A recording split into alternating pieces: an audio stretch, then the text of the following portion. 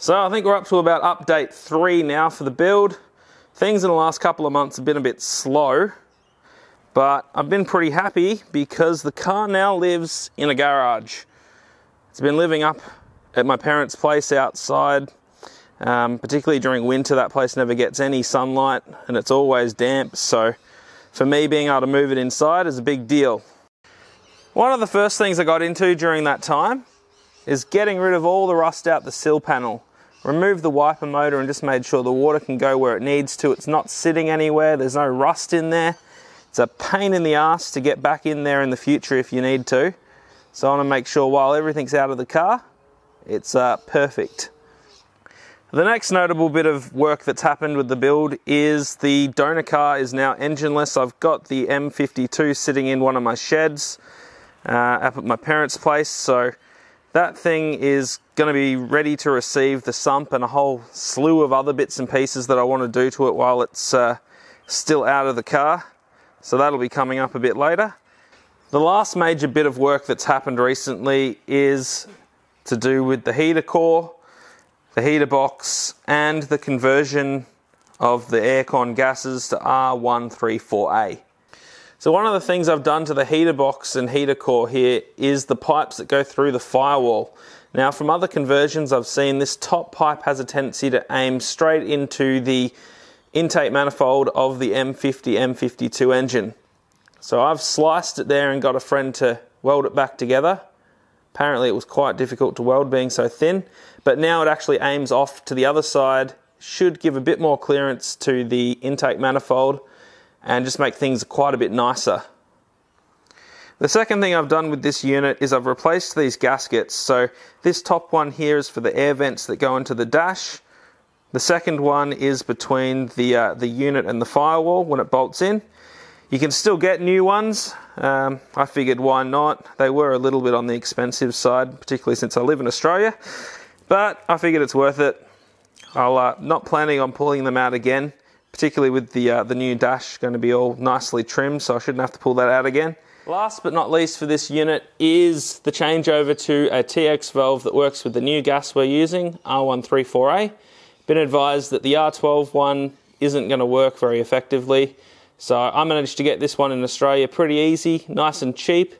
The unit itself is bolt in completely, no conversion needed, and I've just packed some foam around it to make sure that I can keep all the cold air in the box there as possible. I also pulled the evaporator out and I pulled out the heater core just to clean them out. There was quite a lot of crap in there, so clean that out, make sure they're good to go. And yeah, this unit's ready to go back in the car now. Another big part of the conversion is the changing of the condenser style. This is a more effective style, the parallel flow. I'm pretty sure I said that wrong, but I've tried it too many times to care now. Parallel flow condenser. This is a much more effective unit. I bought this online. It wasn't the greatest quality. I couldn't buy it anywhere else. Couldn't seem to find it locally. Not at a decent price anyway. All these up here were rivets. Didn't like the way that they were held on, so I drilled them out and put bolts with nylock nuts on them. Also, you can see on the back here with the fan, it's got these mounting points. They were all wrong. It took quite a bit of work to actually get this to a stage that I was actually happy with it, and it all bolted up correctly. So yeah, something that seemed quite easy actually became a bit more on the difficult side, but it's all ready to go in the car now. So let's get into the much more interesting stuff, motor stuff. So I've got the M52 home finally. It's been sitting out at work for ages and really hard to get motivated to work on it when it's at work and I'm there all bloody day. So yeah, got it here, pretty keen to get working on it. I've had it here for about a week and I've stripped it down and started test fitting bits and pieces. Just want to take a look at this. Car had a bit of an exhaust leak when I was driving it. Thought it might be one of the gaskets that's gone. Not quite, whole flange is missing. So not sure if I'm going to get a new one of these off a wrecked car or if I'm going to weld on another flange or something. But yeah, bit of an exhaust leak. So let's get straight into it. So I started with test fitting the cross member with the engine mounts. Doesn't fit too bad. my nice E34 powder coated sump there. The only thing is, and a lot of the forums and bits and pieces mention this, you can probably see there that the engine mount is on a different angle compared to the subframe, and that's just unfortunately with OEM engine mounts the way it's going to be. Can get polyurethane ones, but not a big fan of them, not for a street car anyway.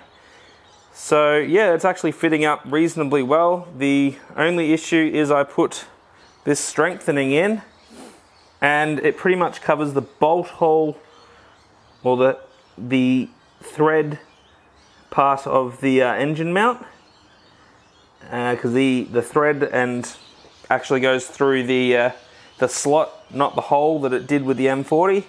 I didn't realize that, so I'm gonna have to figure out how to get a nut on there. I'm thinking I'm gonna have to get busy with a Dremel, but you know, can't win them all. So one of the things that I've also test fitted is getting a temp sensor into the engine for the gauge. Now E36 and E30 work a bit different. E36 runs a single sensor that goes down to the ECU. ECU then sends a signal to the cluster and the gauge in the cluster. E30 works a bit different.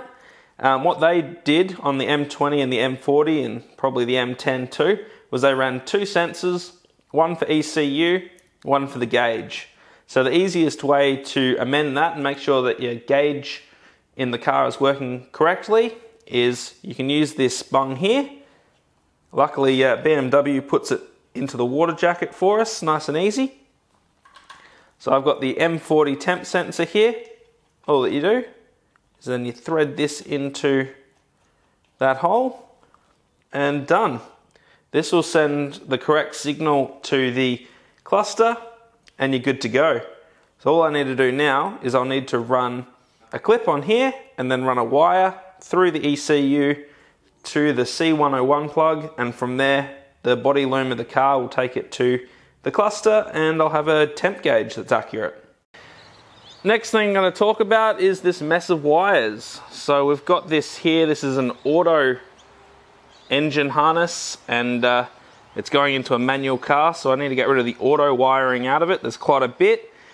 For the auto, they actually have a computer that the plug looks similar to the ECU's plug, and it also has an extra X20 plug similar to the body looms. So a lot of the wires actually go directly from the trans computer to the extra X20 plug, but there are actually 3 wires which connect the DME with the auto computer. So I'm not 100% sure at the moment how to go about those 3 plugs. The rest of them should be pretty easy, just cut them out. But those 3 I'm going to have to look into a bit further, possibly leave them so I can get to them nice and easy if I find the car doesn't start when I put it all together. Next thing I'm going to talk about actually isn't specific to an E30 swap at all, but if you are going to be doing it, good information to know. The water pump and the viscous fan. So separating these two, if you're not sure how to do it, is a bit of a pain in the ass until you realize how to do it, and it becomes very easy. So you can see here, viscous hub bolts to the end of the water pump, and that pulley is normally over the top of that bit just there. And obviously you can't hold the viscous fan and then go and undo that nut, because the viscous fan isn't directly connected to the water pump, so it'll spin. So what you do is you get a bar like this. I think there's a bit of 3 or 5 mil alley. Drill some holes in it that match that pattern there on the pulley.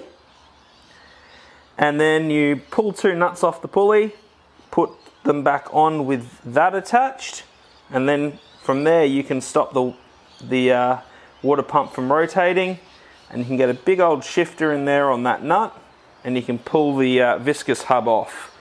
So I actually attacked it with the grinder because I got bored, and I have a new grinder, so that was a good bit of fun. But yeah, eventually I got it off using the proper method. Next bit is these little holes here. Bit hard to see, they're threaded, and the idea behind them is That O-ring makes it a bit of a pain in the ass to get the water pump out if you're replacing the water pump. So what you do is you get a bolt, standard sort of bolt that they use. I think I use some off the sump. And you can put the bolt in there, and there's one on the other side.